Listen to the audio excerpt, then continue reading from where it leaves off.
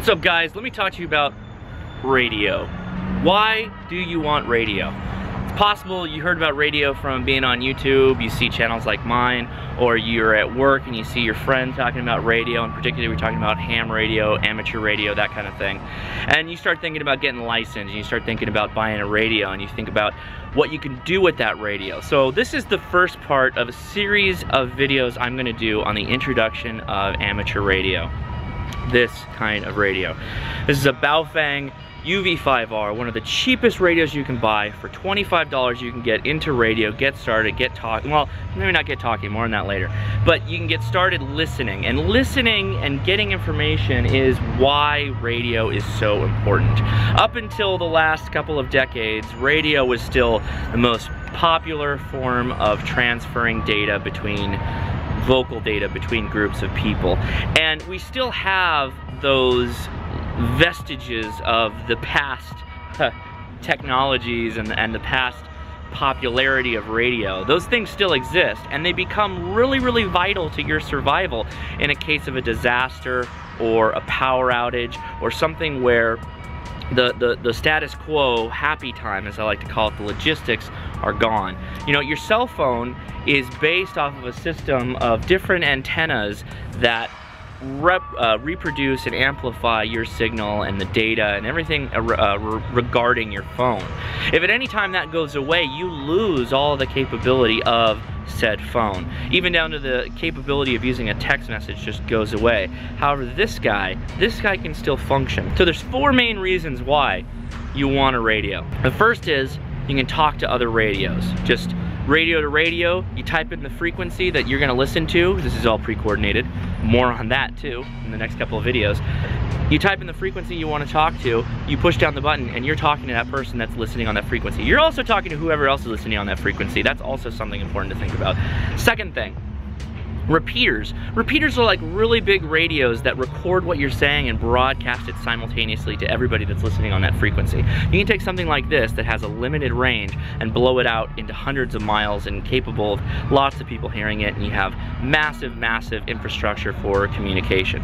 Think about a party line in the case of a survival situation. How important would that be to your survival, getting access to medicine, getting access to tools, getting access to people, getting access to assistance, etc., etc. Two other majorly important things, and I call these direct to source reasons why you want a radio. One, this will function as a police scanner.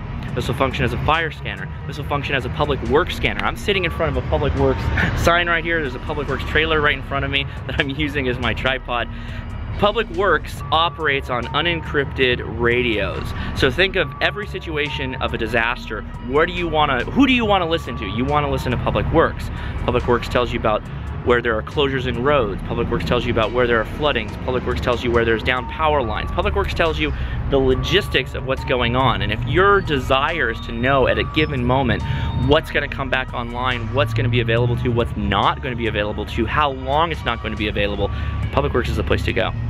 And then of course you still have police, you still have fire. A lot of times they use encrypted channels. You can't listen to what they're saying, but a lot of them don't. And you get a lot of information very quickly just through that. And then the last item is NOAA, N-O-A-A, and that is your weather stations. So in this radio, you've got a walkie-talkie, you've got a repeater broadcast communication device, you've got a scanner, and you've got a weather radio.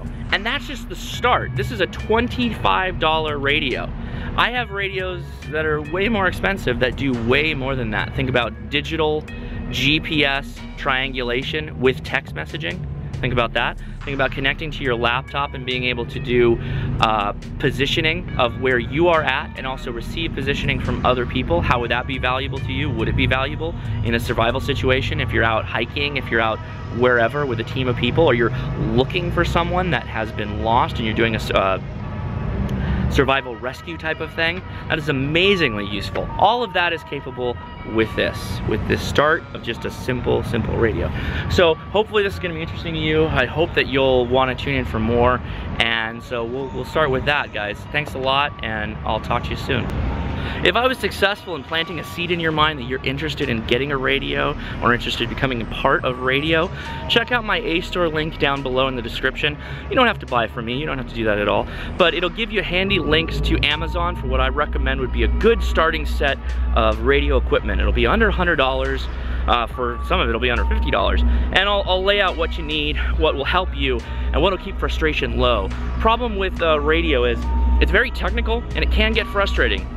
But for myself, you know, use the lessons learned from me banging my head against the wall, take my tips and make it easy for yourself. So check out the link below and yeah, let me know what you think, guys, in the comments. Thanks a lot. You can see here's the, look at all these signs. Anybody want any cones, guys?